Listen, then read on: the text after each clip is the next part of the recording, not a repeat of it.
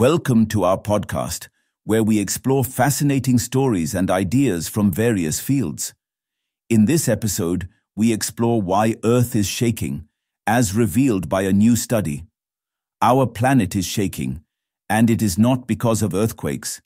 A new study sheds light on how climate change is leading to the generation of seismic waves, similar to the tremors felt during quakes. The ocean waves apply forces to the seafloor below and generate seismic waves as they rise and fall, said the study, titled Increasing Ocean Wave Energy Observed in Earth's Seismic Wave Field Since the Late 20th Century.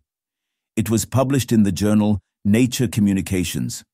The study said that these seismic waves are so intense and extensive that seismographs, which are used to monitor and analyze earthquakes, detect them as a constant thrum.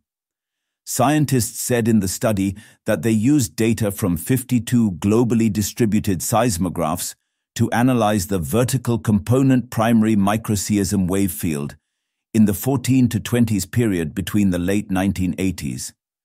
As per the study, the wave signal has been getting more intense in recent decades, which reflects increasingly stormy seas and higher ocean swell. This signal is principally composed of Rayleigh waves generated by ocean wave seafloor tractions at less than several hundred meters depth and is thus a proxy for near-coastal swell activity, the study noted. The study reflects how these global statistics, together with other ocean, satellite, and regional seismic studies, demonstrate a decades-long rise in wave energy, which corresponds with increased storminess caused by rising global temperatures.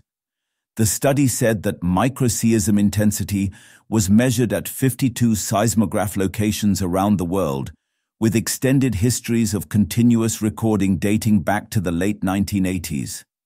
The authors found that 41 or 79% of these stations saw quite significant and progressive energy increases over the decades.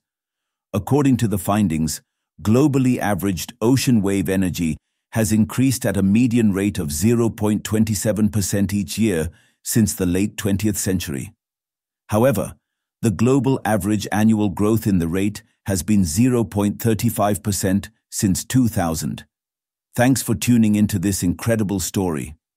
If this episode resonated with you, don't forget to hit the like and subscribe button for more captivating stories to come.